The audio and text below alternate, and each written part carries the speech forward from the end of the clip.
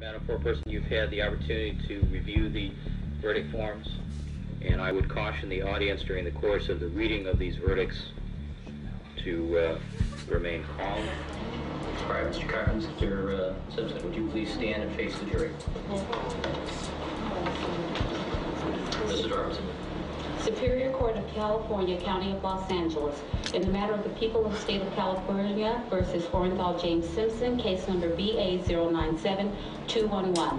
We, the jury, in the above entitled action, find the defendant, Orenthal James Simpson, not guilty.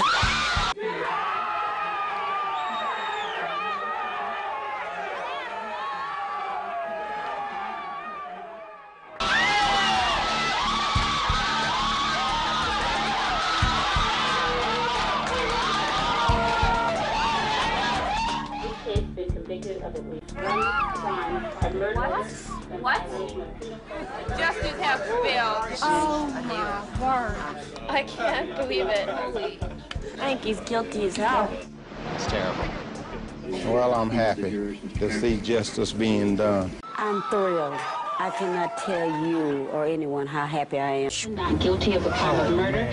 I think he got off because the jury was mainly black. I think it's outrageous. O.J. killed those people. Sad because I think he did it. Those poor families of the people that were murdered. I think it's much more of a women's issue than a racial issue. Unbelievable. If you are a hero and you play football and you make a lot of money, I guess you can commit murder. O.J. represented all black men of the United States. I think that everything pointed to guilt. A lot for O.J., but it's also for the millions of other black men out there that have gotten stomped and sent to prison that didn't have the resources to fight a case. I don't put it past the L.A. police to tamper just due to the history of the cops and the relationship of the African-American community has been historically bad. Nothing surprised me about the court system. I felt it was disgusting and a total miscarriage of justice. I think it's a disgrace. I feel like there's a possibility that he could have done it, like you and I.